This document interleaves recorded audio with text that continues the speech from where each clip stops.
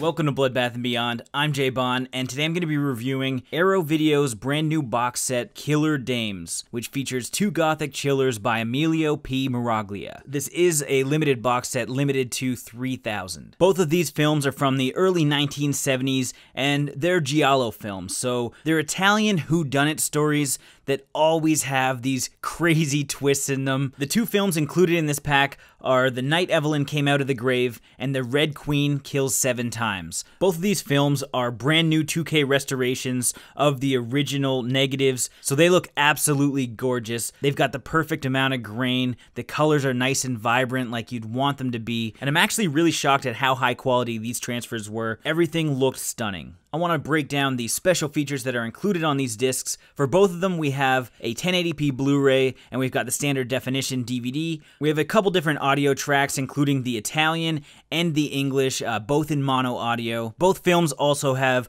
archival footage, as well as a ton of extra new features that I'll talk about when I go into each film more in depth. It's definitely worth noting the quality of this package. It's a nice, solid box. We have gorgeous new artwork from Giles Vronk, and reversible sleeves with the original artwork as well. Another great feature this box set has, and it's perfect for collectors, it's a 60-page booklet. It's full of photos from the films and essays from horror critics and other writers. It's really, really cool. It feels great. I love the finish on it. It's kind of like a matte feel to it. This is just a nice little add-on to have as a collector because, you know, it's just really cool. You have something extra to go along with your films if you want to read up a little bit more. Now, digging into each film a little bit further, we're going to talk about The Night Evelyn Came Out of the Grave. This film is a gothic chiller. It's about this troubled aristocrat, Alan, played by Anthony Stephan, who is haunted by the death of his first wife, Evelyn. He tries to move on. He ends up marrying Gladys, played by Marina Malfatti. Things don't go so well. Alan ends up kind of abducting girls and bringing them to his torture chamber and kind of whipping them and stuff. It gets a little bit weird, and there's a lot of repetitiveness when it comes to these, like, weird torture chamber scenes. I mean, it doesn't seem that dark in a sense because it's so well lit and it's so vibrant. It's a little hard to explain, but all the while there's speculation that his ex-wife, Evelyn, has returned from the grave and starts killing people, but, you know, you kind of figure out what's really happening closer to the end of the film. It does have a really cool last, like, 15-20 minutes, so hang in there. The film also features some Euro cult stars, including Giacomo Rossi Stewart and Erica Blanc. I will say that one of the best features of this film, aside from the array of beautiful naked women, it definitely has to be the soundtrack by Bruno Nicolai. It's got this really haunting presence.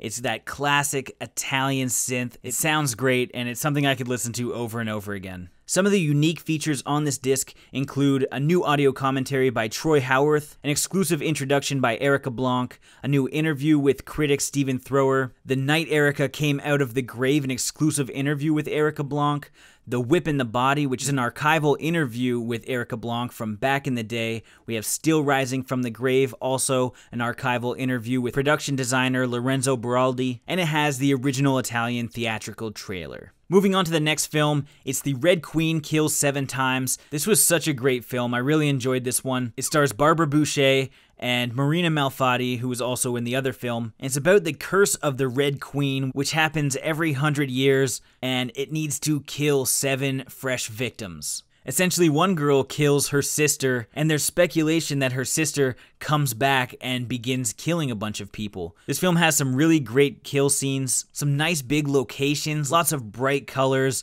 and very cool camera moves, and it's a really ambitious film. In one scene, they actually flood an entire room, and it just looked incredible. This movie also has the B-movie legend Sybil Danning in it, and one of the special features on this disc is actually talking all about her life. It's really nice to hear like a brand new interview from her and learn a little bit more about how she got into the business. Along with that, we have some new audio commentary by Alan Jones and Kim Newman, another interview with critic Stephen Thrower, more archival footage with the costume designer Lorenzo Beraldi. We have another archival interview with actor Marino Massi, which is rounding up the usual suspects.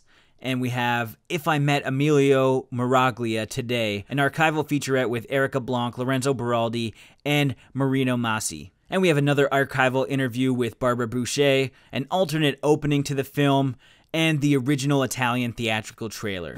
All in all, I was extremely impressed with the Killer Dames box set. It's perfect for collectors. It's got a nice box, it's got brand new art, lots of special features for each movie, and for the cherry on top, we have that really cool 60-page booklet that really makes this a limited piece. If I were to rate this release, I would give it 4.5 rats being pushed through a tube out of 5. As always, thank you for watching. Like this video and comment below with your thoughts on the films if you've seen them. If you haven't and you want to check them out, I have links in the description where you can find it. And if you can, leave a comment letting me know what you thought about this style of video. It's something that I've wanted to do for a while now. If you have any advice on what you think I can switch up, what you want more footage of, what you think I can include in the future, let me know. Thank you very much for watching.